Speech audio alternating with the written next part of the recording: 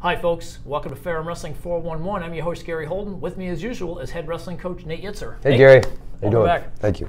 All right, so a lot of action the last couple weeks. Yeah, Let's go pretty back. busy. We need to go back a couple weeks since we haven't done a show for a couple weeks and talk a little bit about a big win you guys had. You beat the number 3 team in the nation, Stevens Tech. Going into that meet, did you feel as though you matched up well with them? Yeah, actually, okay, not great to be honest with you. Just with some of the guys being out injured, and then they had a few guys too. But just kind of the matchups, I didn't feel great about it. But our guys responded, and I was really happy the way their effort was great. And even though the first 3 matches really went against everything that we're trying to do, gave it a major fall, and then gave up another major. Right. It's not the way I saw those panning out. So when you have 2 ranked teams, they were ranked number 3, we were ranked number 11. When you get 2 ranked teams, clearly you got to try to stay away from giving up the bonus points, and you got to try to squeeze out a couple absolutely, points and everything. And you lived up to half of that at least. You got a couple majors, majors on a tech fall. Right. Let's talk a little bit about that. Starting off the match, 125, we gave up a major decision. Come back with their Stevens Stanich from Stevens. Stevens was ranked number 1 in the country. He got a fall, and then they came back and they posted another major decision. How big of a hole does that put you in at 14-0? Does it make you feel as though it's kind of tough to come out of? Yeah. I mean, obviously that wasn't the game plan. The game plan was, and obviously Brett Binnix, that kid's a little bit better. He's a senior, but Brett he was in on a couple shots, and you can't give up the major there, and he did in the last few seconds. And same thing with Austin. Austin, if you take away all the points that Austin pretty much gave him, just making not good decisions, the score is 5-5. It's a different ball game, you know what I mean? And instead he gets majored. And then, Bailey Cooper's in the match, went out and struck first, and but he, just got a little sloppy on bottom, got cradled up and pinned. So obviously we were in a huge hole, but, and even Colin at 49, I expected him to get the major there, and he didn't. The first 4 matches didn't go real well, to be honest with you, our first 5 matches, but the guys, the back end of the lineup really stepped up in a big way. So that's what good teams do. Well, you're down 14-0. You win one with Saunders. Now it's 14-3. You come back the next match, and you lose this one by another major decision. So basically 4 out of the first 5 matches, you gave up bonus points and everything. Exactly, yeah. And you're all of a sudden down 18-3. Going into those last 5 weight classes and everything, you guys pretty much ran the table. Right, yep. You get up all the way through 197 pounds, and Hunter Goulart gives you a major decision, scored an extra point right at the end, a takedown to get a major decision, and that sets it up for your heavyweight. Going into heavyweight, you're 18-18, it's winner take all. And yep, absolutely. I felt real good about Leyva, that he's a senior.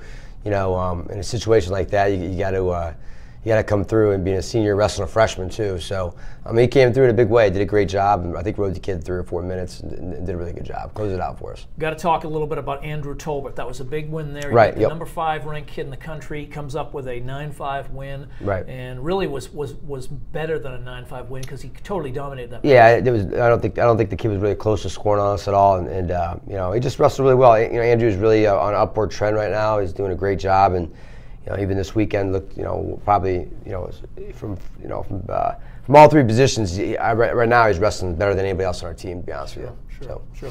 Well, you had another big win at 174. Blake Rosenbaum comes up with a tech fall. It was basically a takedown fest. I think I want to say he scored maybe 12 takedowns or something like that. Yep, exactly. Yeah, he came through, a captain, knowing that we needed bonus points. And I think that guy's job was just don't get pinned, you know what I mean? And those guys are sometimes hard to guys that are just trying not to get pinned, those are hard to wrestle sometimes. And Blake did a good job of scoring points when he was supposed to, and did a great job. So. Well, that's great. He did an outstanding job. Zach Schaefer at 184 pounds, tough match. Ended up going all the way through into 3 overtimes. And did the ride out and everything. And as a freshman, you got to feel good about a kid that comes in as a freshman as one of his 3rd, 4th, 5th college wrestling matches, and wins a big one like that. Yeah, absolutely. Stepped up in a big way, and. He's he's definitely very mature for his age as far as going out and not letting the pressure get to him, and really was dominating a little bit and let the kid back in the match, kind of give up a stupid takedown on the edge and at the end of the period, and kind of give the kid hope a little bit, and then it came down to the end, and Zach still trying to get used to that 1 hour weigh-in, I think. just not a lot of time to recover. Sure. And a guy that big, I think, he's got to manage his weight the right way. So did a good job, though, stepped up. Yep. It's a big difference that I noticed with from high school to college wrestling is when you get to college wrestling, you got to learn to wrestle on the edge of the mat. You got to learn to wrestle right as the period is ending, and don't get soft. Don't let something up, and all of a sudden you give up 2 points, or you lose an opportunity to score 2 points that you really should have had. Exactly. You got a leg up or something, and then you step out of bounds as opposed to trying to attack it and try to make it work and score. Yeah, just wrestling through positions too. And that's one thing we got to get better as a team is we just give up too many easy takedowns, at the edge of the mat, and not finishing matches off. It's kind of a big thing. And but I think one thing about us historically, we get better as the year goes along. Sure. So I'm hoping that's we continue to do that. So. Yep. Yeah. Well, last year's an indication. Then I think we're going in the right direction. Right. Let's talk a little bit about the next day, Nate. Yep. You guys hosted the Star City Open up in Roanoke. Or Star City tournament, hosted by the Marine Corps. Right, yep. And they were excellent to work with. Awesome. Those people They were really awesome. Good. Really appreciate those guys helping us out, and they put on a great show, and we really appreciate it. Yep. Well, the tournament, you didn't enter all you guys. You had a couple guys that were banged up from less than 24 hours early. You just wrestled the dual meet with. We sat about 8 of our starters, about 7 or 8 of our starters. So we sat those guys, and just give them a break. And some guys are still working through the weight issues. You know what I mean? Make sure they're can get the weight off for a two-day weigh-in. Sure. And we are banged up a little bit, but I just overall I don't think we competed very well. I think we underperformed. 'Cause I know how good we are, and I know the guys that we have and how hard we train, and it just didn't show up that day. And to be honest, it was a little disappointing, the effort, and just some of the quit we had in matches wasn't good. So I do think we've addressed that, and I think guys maybe they're thinking about Thanksgiving, and going home, and yeah, exactly, yeah. Yep. So, but I do think most of them bounced back next week and had a better week. Training. Well, I think Rosenbaum showed up to wrestle. Yes, absolutely. He came out there and he was just wrestled in punishing style, got a couple pins, had a tough match in the finals, but other than that, wrestled dominating a pin, and a technical fall and everything. Really wrestled well. And Schaefer didn't make weight the next day at 184, but he wrestled up at 197. Bumped him up. And he gets to the finals before he loses there. So it's got to be a pretty good sign for you right there. When a kid doesn't make weight, that's not a good sign, first of all. Not giving anybody a free pass. Yeah, exactly, yeah. But when a kid does go up a weight class and can still do fairly well. Yeah, he just competes really hard. And that works for every weight class. And that's the one thing that stands out about Zach right now. I don't think he's the best wrestler in the world right now, but I do think he competes really, really hard, as hard as anybody in our room. So I think once he fixes a couple of his mistakes, he'll be pretty good. So. Well, let's move on to this past weekend. You guys were up at York, Pennsylvania, the New Standard Invitational. Rugged tournament. I saw all the kids that were out there. There was a lot of ranked kids. You had 9 ranked teams, 8 other schools beyond Ferrum. It's got to be one of the tougher tournaments on the East Coast. It is. It's probably the toughest one-day tournament in the country for Division III, especially this early in the year, and the amount of great teams that are there. And not just great teams, but great individuals. So even some of the teams that are maybe not great teams-wise, they're sending great individuals there. So I do think we underperformed a little bit, some guys, but really 3 guys really stood out to me as the guys who came back and finished third. That says a lot about who you are, losing, and I think all 3 lost in the semis, and to come all the way back through and win those next 2 is a pretty big deal. Well, Alvino Matthews lost earlier than that. He lost a little bit early. I think around 16 had to come back through the all back the way bracket. through. Yep. And anybody that knows the sport of wrestling, how difficult it is to, you're hanging your head a little bit. You've had a loss, and now you realize you got to come all the way through the back bracket and wrestle. And it's a tough call right there trying to do that. Yep. So it didn't. It obviously didn't bother him that much, and this is his first competition. He's been training for 2 weeks or 3 weeks. Sure. Football just ended. He's a great football player, and. So he hasn't even been training that long. And the one thing about Alvino and Schaefer too is they did a great job throughout the day making adjustments. Sure. Something didn't work, and especially Alvino too, because obviously he's not in great shape yet. Not in unbelievable shape, and not for him to make shape, exactly for him to make the adjustments he's made, he's going to be. I think by the year, a real force to reckon with. And this is the kid who is a true two-sport athlete. He Right. was first-team all-conference in football. Right. One of the meanest defensive linemen in the conference. Right. And it's amazing to see him switch gears, and all of a sudden here he is finding some success. No surprise to me because I saw him wrestle throughout high school. He wrestled for Franklin County High School. My son wrestled with him on the same team and everything. And I saw him, get to the 6A state tournament finals and lose, and I think it was a rideout 4 overtimes. So yeah. He's a tough nut kid right there. Absolutely. Andrew Tolbert, another great weekend for him. Absolutely. Loses in the semifinals, gives up a pin, just got caught. Yeah, he's winning the match. I think it was second or third period, he's winning the match, and I don't think the kid had any points on him, and was being aggressive like we teach, and shot in, and just got kind of ran over a little bit. Shot in. I think he was a little high, and the dude kind of ran him over and headlocked him and got the fall. But the Tolbert of old, I think, would have really let that loss affect him the rest of the day. And but he bounced back, and there was a short turnaround. I think he only had a half hour. Right. And short turnaround, he came back, and he dominated the next match, and then goes in for third and fourth, and really, I think he was down early, and he came back and really opened it up in the second, third period, and I thought personally, I think he's the best guy in that weight class. And that weight class is wide open. I'm talking in the whole country, so I think he's right there, and I think he's starting to believe it. Well, he'll get a chance to prove himself a little bit. I know. We go down to the Gator Boots duels. We go to the national duels. He's going to see some ranked kids. Absolutely. It'll be a great opportunity for him. And he's already wrestled a couple ranked kids this year too. Exactly. So this is a good thing for him. Your other third place performance was you had at 165. Schaefer.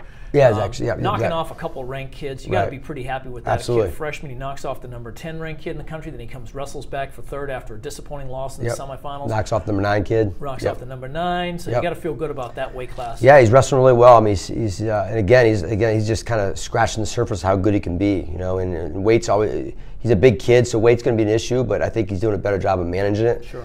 And I think once he figures that part out and stays consistent with it, he's only going to get better as the years goes on. Nate, I saw him get into a couple of rough positions this weekend where he'd take a shot, he was stretched out, really didn't have much leverage or anything, yet he just pulled legs in, lift guys up, and dump him. He looks like he's just animal strong. Yep, absolutely he is. He wrestles hard too. He competes the whole time. I think a lot of the guys can learn a lesson from him of what happens when you compete the whole time. And we got guys, I bet you half our team, maybe more of that, have more skill than he has right now because he's a young guy. But there ain't too many guys on the team that wrestle as hard as he does for 7 minutes. Sure. So that's the key. I want to mention as well, Colin Saunders. He's one of our ranked wrestlers. He came back and placed fourth, had a disappointing semifinal loss, almost won, got a nice single leg takedown, was bringing a kid down to the mat, probably would have been the winning takedown of the match, and just kind of a kid ducked down a little bit. Colin slid over the top, gave up the takedown. That was the difference in the match. Yeah, didn't bounce back real well either. Kind of like the next match, he was up. I don't know, he was up like 12 points in the laid on bottom. The kid bundled him up, and was really lucky he didn't get pinned. And then he got caught again later on, and didn't finish real strong. And Colin, it's going to be weight issues. He's going to have to figure that out and keep his weight better under control. He's a big kid, he's lean. It's going to be hard, but if he wants to have success at the end of the year. And I'm critical of Colin just because I know how good he can be and how good he is. He's one of your national qualifiers. I mean, when he's on, he's one of the best kids in the country, regardless of weight class. And I've had other coaches tell me that. But he has lapses in his intensity, and it happens in the room, and he needs to put it together, and he needs to get in better shape and manage his weight better. If he does that, really, there's nobody in the country that should be able to handle him. To be honest with you, so well, he's got some time. Clearly, you've always said you want to be peaking at the right time. Right, absolutely. And right now isn't the time to be peaking. So if you're going to have these letdowns, let's do it now. Get it out of your system. Move on. And as we get towards the the Virginia duels, the national duels, the Pete Wilson Invitational, the regionals, conference tournament, that's when you want these guys to. Absolutely. I mean, that's historically I think we do the staff does a great job of getting the guys ready, peaking at the right time, and I think obviously I consider this kind of the midterm exam, and I'd give us a C right now where we are, and obviously I'm a critical maybe, but I think we're a pretty good team right now. I don't think we're a great team yet, and I think we're just not hitting on all cylinders yet, and with injuries and all that, but I do think these guys are hungry for the most part, and I think that'll go a long way. So Sure. Well, let's talk a little bit about the upcoming Gator Boots duels down in Nashville in 2 weeks. You guys are taking finals this coming week, and then they'll come back next week, start training again, and get ready for that Gator Boots duels. Tell us a little bit about that tournament. What type of teams will we see down there? It's the same kind of format of years in past, where there's a bunch of dual meets. It starts early in the morning, and obviously you can kind of pick out who you want to dual meet. To a certain extent, and you kind of list your top 5 teams you want to wrestle, and they pair you up with 3 of them. And, in years past, you're allowed to bring JV teams as well too, or second teams, and they wrestle other second teams. And we're going to do that again this year, and so we'll probably take 20, 22 guys to Nashville and get some guys some mad time. Yep, absolutely. And we have 3 duels. The starters and the second teams will get at least 2 matches. So this year, you know, it hasn't come out who we're going to wrestle yet. It probably will come out this week sometime. And, you know, I kind of put some new teams in there. I want to wrestle some new teams that we haven't in the past, and teams that we don't see throughout the year. That was the big thing. I want to see some new teams, and hopefully we get those. Somebody you might not see because they're not in this area. They're coming from the Midwest or something. Absolutely, yeah. So. I mean, there's a bunch of Iowa schools there, and there's some Illinois teams there, but again, I tried to stay away from teams we're going to see at the Pete Wilson and throughout, and you know, the new standard invitational, and so it's going to be it'll be a fun event. You know, the dual meets are fun. I think, you know, right now we're probably a better dual meet team than our tournament team, but you know, we'll see how it shakes out. Okay, great. Well, listen, we'll come back then a couple days after that Gator Boots duels. We'll wrap up. We'll do our Christmas show and everything. We'll see if we can get some Christmas lights in here, maybe some Santa Claus hats, and we'll bring the next show up. So, well, Nate, thanks for coming on the show. Thanks, Gary. I appreciate it. Folks, appreciate you being here with us. This has been Ferrum Wrestling 411. I'm your host, Gary Holden, for Nate Yetzer. Thanks again, and we'll see you in 2 weeks.